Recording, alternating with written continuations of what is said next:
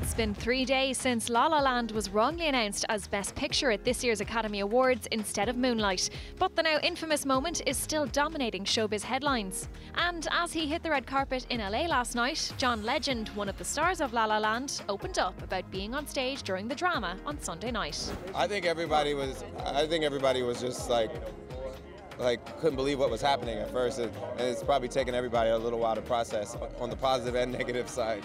But I think, awards are just that, they're just awards, but I think it's great for the film to get recognition for what it got. PwC, who looked after the winners' envelopes on the night, along with the Academy, have apologised to the cast and crew on both La La Land and Moonlight for the mix-up.